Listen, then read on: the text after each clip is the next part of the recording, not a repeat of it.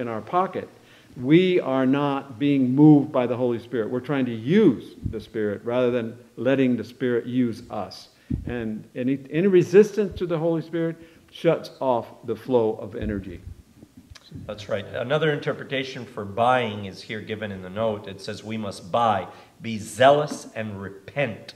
This buying represents our need of repentance, of exchange, We talk about buying here. I think of the wise and foolish virgins. Why weren't the wise virgins Christian enough to give their fellow sisters, or if you could put it that way, some of their oil? Because they couldn't. It wasn't something that you can give to another person. Yeah. You have to buy it by making an experience of faith with Jesus Christ. Go and buy from the exchangers. Yeah. It's a personal effort. So here we have, who is the great exchanger, though? It's Jesus Christ. That's right. Which exchanger are you going to buy from? The one that gives you ropes of sand, or the one that gives you a rope into heaven? All right.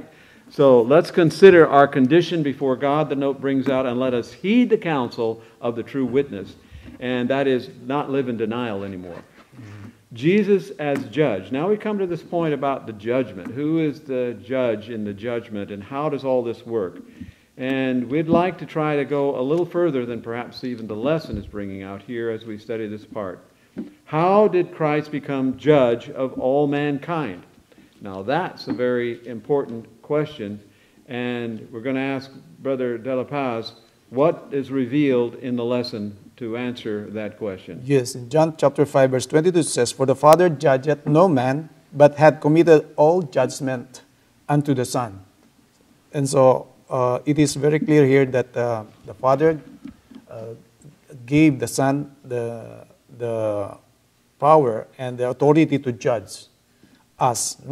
For as the Father hath life in himself, so that he had given to the Son to have life in himself, and had given him authority to execute judgment also, because he is the Son of Man. And in John 5:30, "I can of mine own self do nothing, as I hear I judge, and my judgment is just, because I seek not mine own will, but the will of the Father which has sent me." So that gives a balance there, that God is still in the picture. Yeah. He's doing the will of the Father that has sent him. But I want to emphasize one particular phrase. It says, because he is the Son of what? Man. The Son of Man. What do you have to say about that? I want to say that Jesus, by becoming human, is able to assess our thoughts and our feelings and our attitude as humans.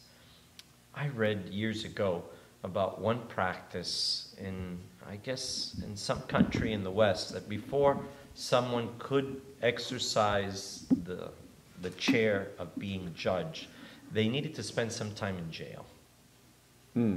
They would spend time in jail, eating the food that the prisoners eat, dressing as a prisoner, living in a cell, and no one knew that person really was going to be judged, but they were as a prisoner in jail for a certain extended time. And this was done so that the judge would then know, when he gave a sentence, of how one person feels to be in prison. If he sent someone for a year, for 2 years, he had been in jail. He knew what it was like. And so Christ can really estimate and determine whether we have been faithful according to the knowledge we've had, or we have not been faithful. There's no one that can estimate the feelings in man. As in the book of John says, he needed no man to tell him what was in man, because he knew what was in man. And so he is equipped to be judged. But I want us to think a moment that the Father is not out of the picture. In Testimonies to Ministers, page 246, it says that God himself assumes towards the sin bearer the character of the judge. God the Father judged Christ. I mean, when Jesus died on the cross, it was the Father who was there looking at him. It was the Father who bowed down his head. When Jesus resurrected, Mary Magdalene came and she wanted to touch Christ, and Christ says, "No, touch me, I haven't ascended to the Father." Why was he going to ascend to the Father? To see if his sacrifice had been accepted. So in order for his sacrifice to be accepted, the Father needed to act as judge.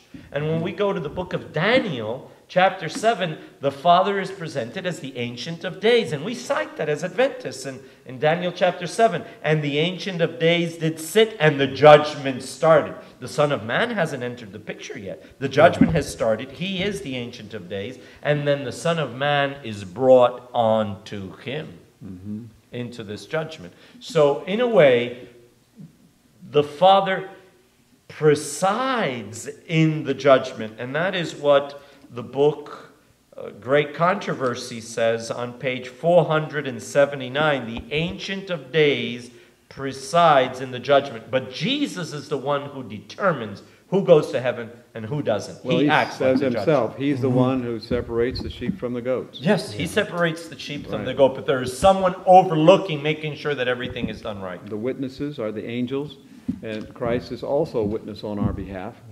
But as we were talking before we started the lesson, Christ is what? He is the lamb, he is the priest, he is the judge, he is everything. He's The witness, the advocate, Right. but the Father is present. And there's another testimony that says that when the second or the third phase, the second phase of the judgment comes in, which is the sentencing, the great white throne, that Christ will sit on the throne. And he will declare the sentence unto everyone. And then he will go on to the next phase, which is the execution. And in the Greek, you have a certain word for investigation. It is krisis in Greek. And you have a certain word for the sentencing, which is krima. And in Revelation chapter 20, the word is krima. In Revelation chapter 14, it's krisis. That's right. So we have these three words actually in Greek that give the three different phases. So we see that God hath given to him authority to execute the judgment because he is the Son of Man, because he has tasted the very dregs of human affliction and temptation. I like to think of Christ himself being in prison. In what kind of prison? He was, here was this... Locked in space and time. Yes, in a human body. Yes, in a human body. Yeah, yes. he was in prison. God limited himself. Yeah. That's unbelievable. Yeah, well, that was to save us. So Christ humbled himself to stand at the head of humanity. Now, we need to humble ourselves, and that's the call of the lesson, that we as Laodiceans might know our true experience, our condition, and accept it, and as the note brings out, make some effort. Well, question 5, we need to go on. First of all, what was the purpose of Jesus for mankind?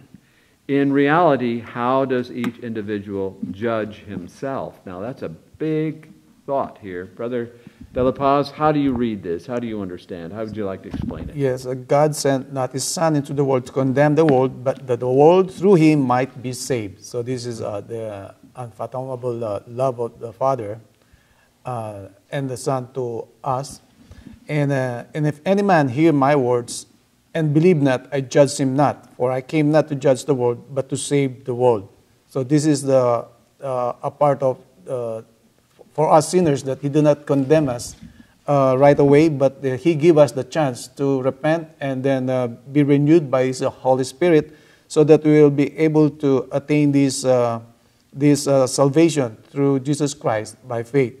So this is a very good sign, an example of the love of the Father and Jesus himself for us. Being a sinner, it is really very hard for us to reach the righteousness or to attain the righteousness. So it is very important for us people, men, to have Jesus Christ in our life.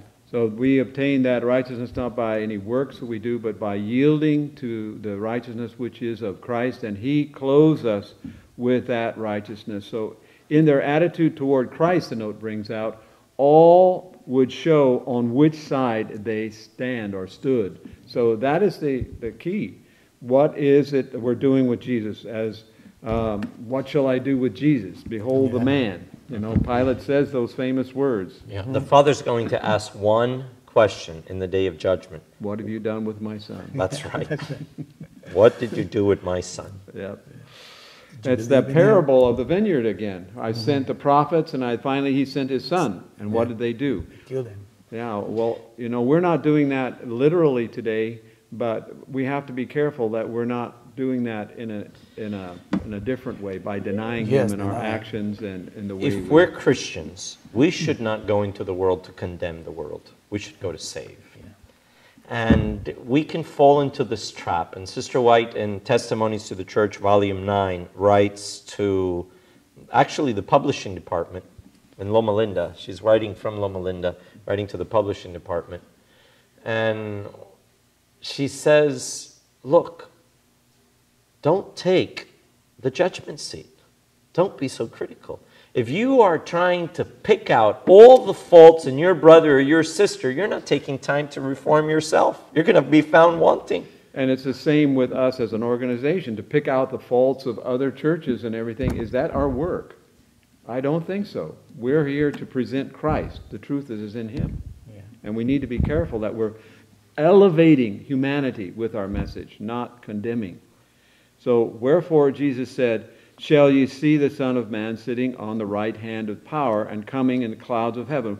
What scene do we now transfer to? Because we have a time of salvation, we have a time of grace, but our lesson is bridging now into the next phase of the judgment. What do we see? As sinners accused by Satan before God, whom can we choose to defend us in this time? We can only choose Jesus. Jesus is the only advocate. There is no other advocate. But when we try to be justifiers of ourselves, who's our advocate? We're trying to defend ourselves. And what was the saying you told me the other day that the lawyers say when someone tries to defend themselves in court? He who has himself for a lawyer has a client.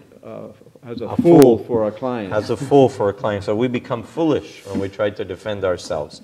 We need Christ to defend us. We need to tell him the truth. This is the truth. So I like to say something that someone told me once, and that is, love does not need justification. And sin cannot be justified. So if we're trying to justify ourselves, that we're in the wrong place. We're in the wrong business. That's Christ's business. And the note brings out that he has not lost any case. That's we right. can go to him. He is a great physician. He is a great advocate. There's another thing we need to put in here, and that is we can justify God. And how do we do that? By accepting the justification of Jesus Christ. And we're vindicating the gospel of Jesus Christ, the power of the gospel in our own lives, when we determine to make a difference in this world. Not just to take, not to make the church beholden to us, but that we are here for the church. Someone has said, you can tell a person who's converted or not. The church is here for the unconverted, but the converted is here for the church. Yeah. To preach the gospel is to live the gospel. Yes, that's right. So how can we repent? How can the repentant sinner approach the throne of grace? Brother De La Paz, we'll take you for a little tour of this thought. How can we approach it?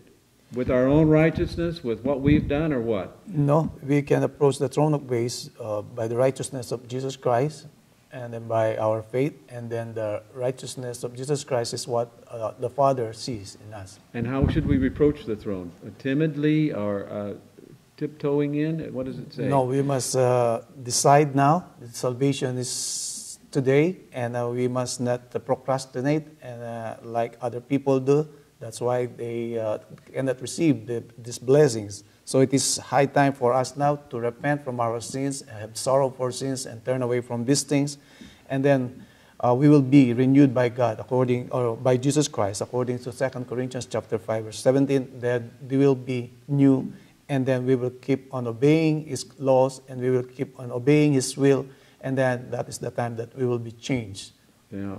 The scripture says, Pastor Watts, let us therefore come boldly to the throne of grace. Boldly. Now, if you're a father or you're a mother and you have your own business and you're in your office in the back in your business, the clients just can't come all the way to the back to see you, but your child can. They can boldly come and say, Dad, Mom. They can interrupt. Your dad owns a business. You know that, right? Yes, you can come. I can see you Boldly, as a little kid. Yeah. They One have the time you trust. were a little kid and Dad was in the back. You could just walk right in, right? Right. That's Walk the right in. picture you have. Yes, and now when we sit in a board meeting and one of my little Shiloh comes in, she can boldly come in. That's my dad. I have a right to come in. And we must have that relationship with Jesus. He is our older brother. Yeah. He is our Savior. He has been united to us closer than our closest kin. He has come to us. And so we can boldly come to Him. We have a right to come to Him because Isn't of that who wonderful? He is, not because of who we are, but Yeah. because of who He became. He became our closest kin Right. in order to redeem us. I read a little bit of a book recently, and I can't remember exactly where it was, but it says, being a different person is a decision. If you want to be a different person, you just need to make the decision. Then the rest of your life is to carry out that decision. So that's the same thing we must do here. We must make the decision that Jesus is my Savior. And He has died to take my sins. He's paid for it. Therefore, what hinders me from boldly accepting that? And then the rest of my life is just yielding to the fact that that's a fact. Yielding to the fact that that's a fact. So it is only through Jesus, whom the Father gave for the life of the world, that the sinner may find access to God. But when we find access to God, what else do we find? We find peace. We find purpose. We find Pardon. Pardon. We find power, Power. Our lives become organized. perseverance. They become full of hope, and they become a blessing to those around us. So as we close this lesson now, as we think about what we have studied, what are the thoughts that you have as you've looked at this lesson? What is the title of the lesson? He is our Witness. witness Our Our judge. judge and advocate. and advocate. That's right. So when we think about that He is there for us, that Jesus is the faithful witness, that He And is true witness. the true witness. He is the Alpha. He is the Amen and the beginning and the end. So when we think about that and we put our lives centered in Christ, when we realize that He is all and in all, let our lives be yes and no for Jesus Christ. Amen. So may the Lord bless us as we study together this lesson. The message to the church of Laodicea is startling in its denunciation that the lesson brings out. But it is applicable to us as a people. Let's not deny it. Let's live a changed life through the power that Jesus has given us. We are addressed in this lesson, and let us take it personally and without feeling what I would say bound up, or how would you put it? You know, when a person is Hesitant? not just hesitant, but it's more than Uncertain. that. Not just uncertain. I'm talking about we become frozen. Oh, You know, we can't be timid. frozen. We can't be, so bound up by the condemnation that is ours. We must realize that though we have been condemned because of the sin in our own lives and the sin that has come into the world through the first sin, that we have been made free in Jesus Christ. When there was sin, there was and is a Savior. And that should free us. Free us from what? You shall know the truth, and the truth shall make you free. Shall make you powerful to overcome sin, because sin has nothing in you, as Jesus said when He talked about that the devil cometh to Him and find nothing in him. May the Lord help us that we come to that point, and it's that battle we talked about at the beginning, the battle of Armageddon, which really begins in our hearts and minds. May the Lord help us to know of victory in that battle, and that victory has been won by our captain and our Savior, Jesus Christ. Do you have anything you would like to close with, brother? Yes, put your eyes upon Jesus. Turn your eyes upon Jesus, the author and the finisher of our faith. the author and finisher of our faith. Look full in His wonderful face, and the things of earth will grow strangely dim in the light of His glory and grace. Amen.